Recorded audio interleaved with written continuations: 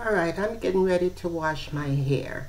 When I wash my hair, I'm going to be using this Argan Oil shampoo, Cream of Nature shampoo. I had the companion conditioner, but I'm not the type of person who feels like you have to have the uh, pairing of whatever company makes the shampoo and the conditioner. So what I've started doing, because I wash my hair once a week, I only wash it once. I wash it once and I put the conditioner on. This is a conditioner I'm going to be using. It's called Orlando Pita Argan Gloss Conditioning Treatment. I just bought this yesterday at Costco. It cost $15. It's 27 full ounces, and that's fine. I think this will be good. I wash my hair in the shower, and then while the conditioner's on, then I wash my body, and that's enough time for the conditioner to do its work, and then I rinse it out.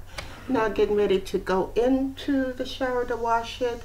Um, this, I bought this once. It's called Shea Moisture Coconut and Hibiscus for Kids, and this is a detangler for kids. What's in this bottle now is olive oil and water. I just put olive oil and water in here. I shake it up, put it on each section of my hair as I start to detangle. And usually my hair is much closer to my head by the time I'm ready to detangle. But a couple of nights ago, I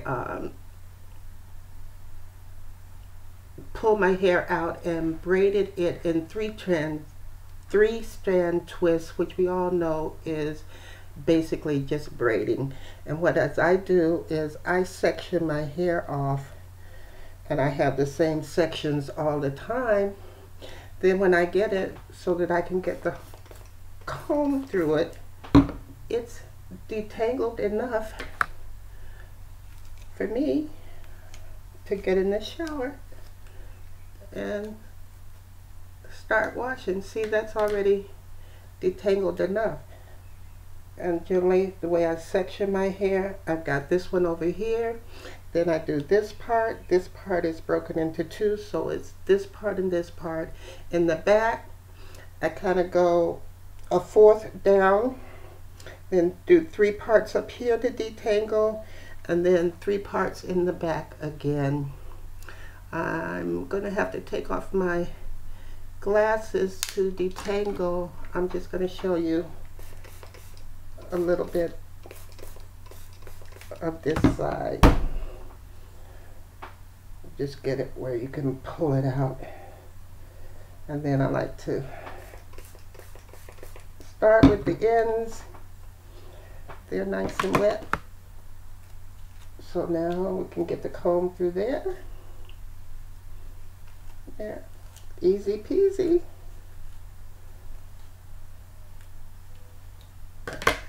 And then I don't like to, generally what I found is when I'm in the shower, I'm not detangling my hair further, because this is good enough. See, some people say don't comb it. I like to comb it.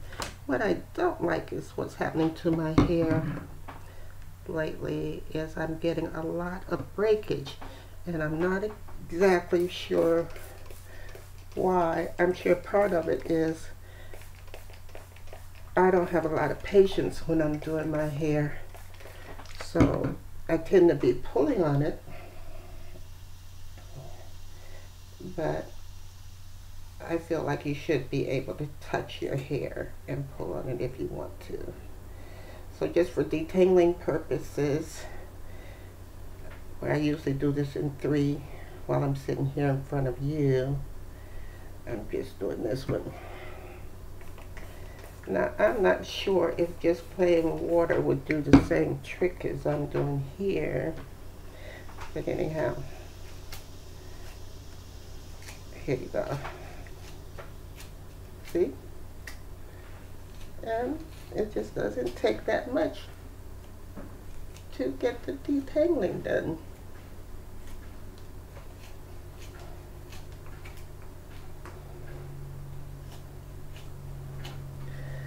But that's why I said, well, I go for patience. You see how I did it in the front, and then I'm kind of going fast in the back.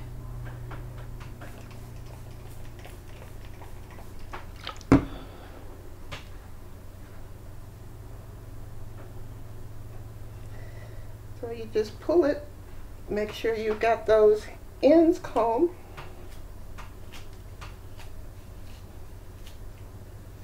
Then we're ready.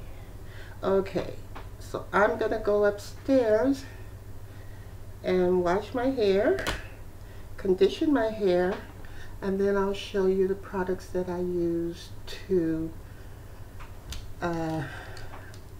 put my hair together. I'm not sure what style I'm gonna go for today, but that's all of the detangling.